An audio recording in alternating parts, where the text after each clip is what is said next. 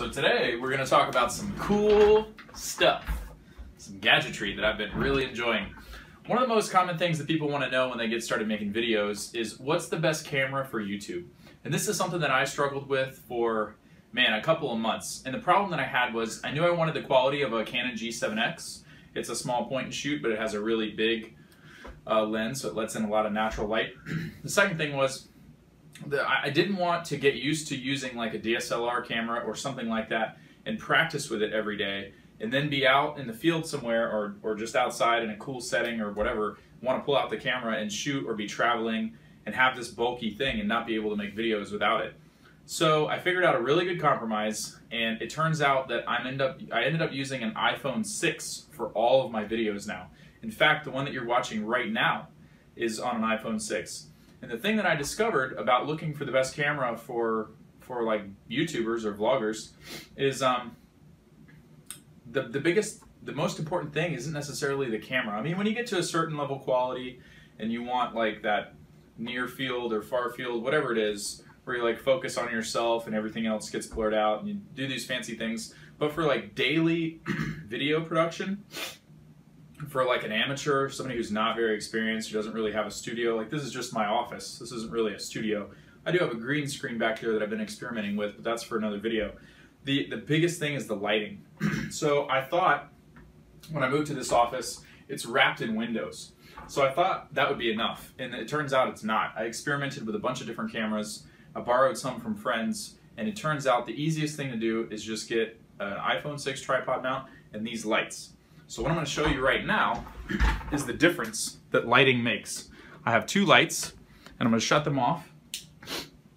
I use these in all my videos, and I want you to see the difference. I want you to see how much difference this makes. I haven't moved.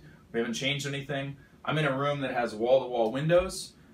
You would think there would be enough ambient light, but the secret is in these Studio Pro lights, and I will show you in just a minute. I will walk around the back, take the camera off the tripod mount, and show you what these lights actually do. And the difference is absolutely huge. I mean, you can see right now, if I just turn on one of them, the difference is huge. So, but by having a set, a two, and then running the tripod in the middle, you can pretty much put any camera you want as long as it shoots 1080p. And here's the second light. Let me turn that on. See how there's no shadow now and the face is illuminated? There's no shadow on one side. Usually if you were to only have one light and you stand like this with the camera on either side of the light, there's going to be a shadow. So by buying a pair of Studio Pros, and you can see some of my videos, it's dark outside. Same setting, same office, but you just can't see outside and it's dark. Same quality. So the biggest advantage to me is, in looking for a camera, is to look at the lighting and actually really the lights. You can make anything work well with just good lights. So these Studio Pro lights, if I can get on my chair here. I also work at a standing desk and this chair is super, super high. So if I'm ever wobbling around, it's probably because my feet are either dangling or not on the footrest. But I just wanted to demonstrate how big of a difference these lights make. And now I'm going to show you, let me show you exactly, take this off the tripod. So my setup here, I'm not even going to cut this. I'm not going to edit this at all. This is my setup. So I have two Studio Pro lights. There's a green screen back here, but like I said, that's for another video. I put a cable system up to be able to have a different backdrop behind the monitors, but I haven't really experimented with it yet. And the biggest thing is these lights here. Let me shut these off and let them cool down just a little bit. I'm going to take the baffle off one of these, move the tripod. So basically, this is my setup. I have a tripod there in the center. I have a Studio Pro light to the right and one flank to the left. And the iPhone goes right in here. It's a little Amazon iPhone mount. And then I sit over there, which you see me in all my videos. And there's nothing special about this. There is the two tripods that come with the Studio Pro kit. And then the thing that really makes them go is this. Check out these bulbs. This bulb is huge. This is not an ordinary bulb that you would get. Originally I tried a clamp light and I tried to do some DIY bullshit and there's just no comparison. This is my hand, and this bulb is huge. A normal bulb is like super, super, super tiny compared to this. In fact, I saved the boxes that the Studio Pro lights, just the bulb came in, because if I ever have to transport them, you'll want to put them back in here. But this giant box is what you put the bulbs in, just to show you how big they are. And I also wanted to see if the wattage was on here. It's a 105 watt.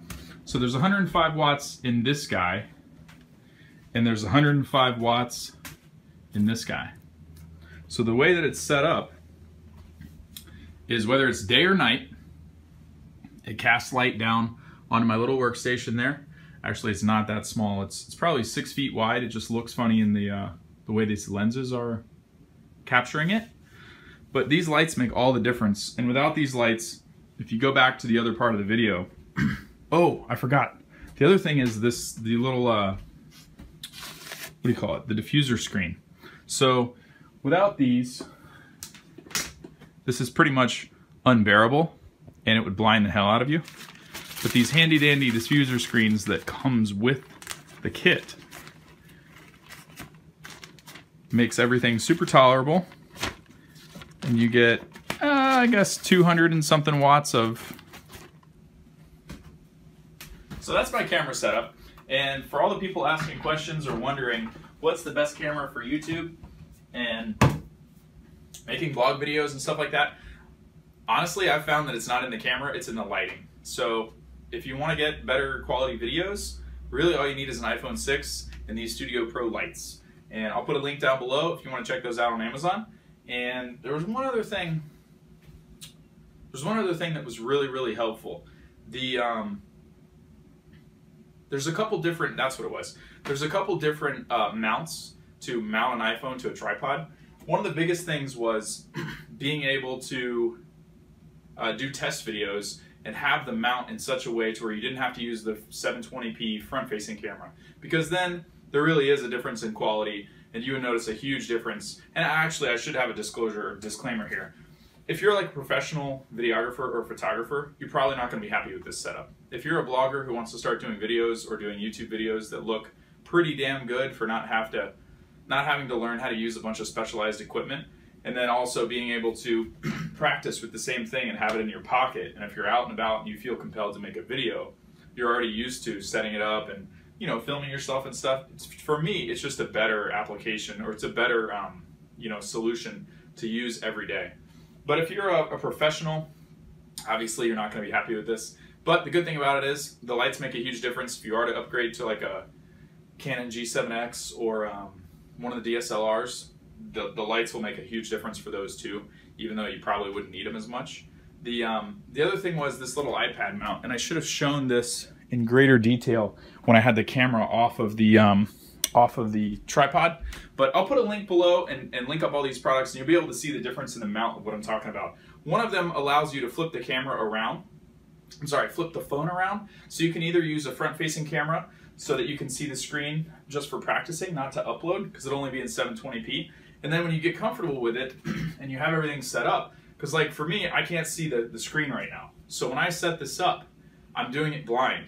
But then, I don't know if you saw earlier, I have stickies on the floor and they mark where the tripod goes. So now all I have to do is put the tripod in the exact same spot again, set it up, and I'm automatically in the frame. Because otherwise you can't see it. And yeah, this is a little bit of a hackery compared to having a point and shoot that has a flip up screen where you can see yourself. But for the portability, the ease of use, and the low cost, the videos look pretty damn good. Hope that helps you.